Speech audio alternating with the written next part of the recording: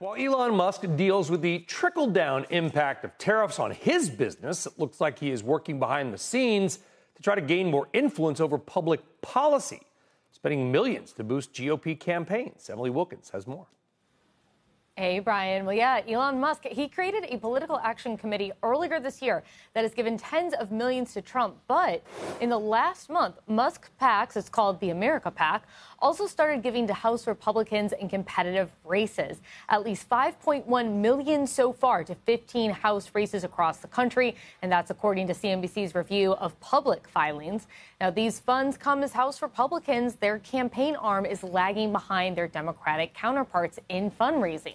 The House, of course, is a toss-up. Either party has a shot of winning, and, of course, the funding's going to make a difference here.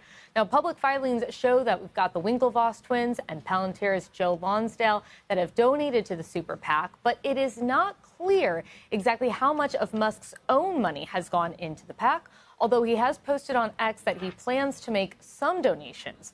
A spokesman for the America PAC declined to comment further, but we've got new reports now out yesterday from the Wall Street Journal and Reuters that find that Musk quietly poured tens of millions into Republican campaigns since 2022.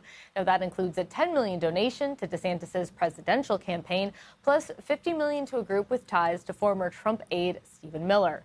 Now, Musk reportedly donated through dark money groups that do not have to disclose their donors. But we will expect to get more clarity on which races Musk's America PAC is supporting later this month when the next round of filings are due. Guys?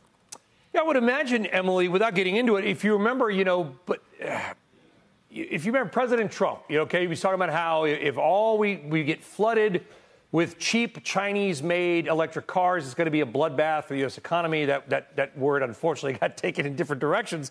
I don't want to go there. But if you're Elon Musk, your biggest existential threat is BYD and all these Chinese companies coming in and trying to sell $20,000, $25,000 electric cars to the masses. I got to imagine if you can spend to block that, then that wouldn't be the dumbest thing to do.